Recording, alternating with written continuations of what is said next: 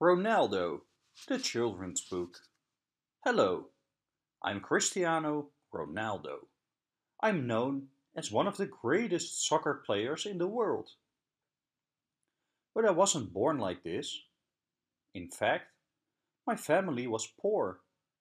So poor, I had to share a room with my brothers and sisters. Talk about having no privacy.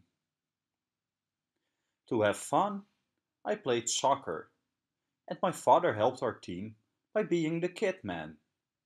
In other words, he handled all the equipment. He loved watching me play. His encouragement made me play more, and I soon found out I was good at this. I kept playing, and when I was 12, I signed on to Sporting Club Portugal, one of three big clubs in Portugal. I joined a soccer academy. Yes, we take soccer seriously in Portugal. I kept playing and got so good. By 14, my entire life was centered around playing. Nothing could stop me. Not even my own body could stop me. I had a heart condition that could have stopped me from playing, but I had a surgery done to make it good as new. A few days later, I was playing again.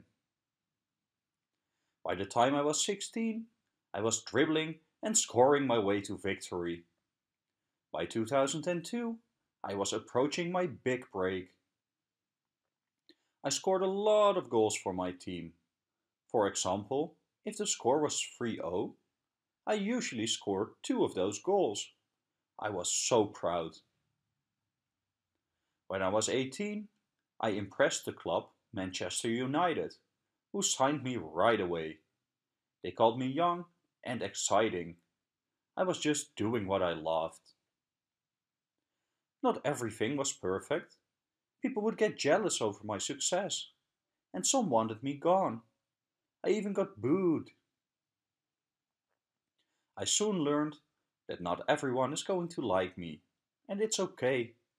Instead of letting them get to me, I made that season my best year yet, and we even won a title. I wasn't alone in this. My coach helped me out. He told me to be more wild and take every chance I could to win. And I also learned to appreciate my teammates. Even the best need help, and my team led me to victory every time. Even though I'm called the best, I have my bad days. Sometimes I miss a goal. Other times I hurt myself and need time to rest. I'm human, just like everyone else, and I do make mistakes. The reason I'm called the best isn't because I was born with it.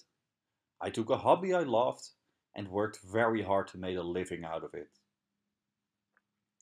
Every time something stood in my way, I kicked it out of my path, just like I do with the balls at my feet. You can learn from me. Find something you love and see if you can become the best at it. It can be drawing, writing, and yes, playing soccer. And if anyone tells you that you can't do it, give it your all and then some.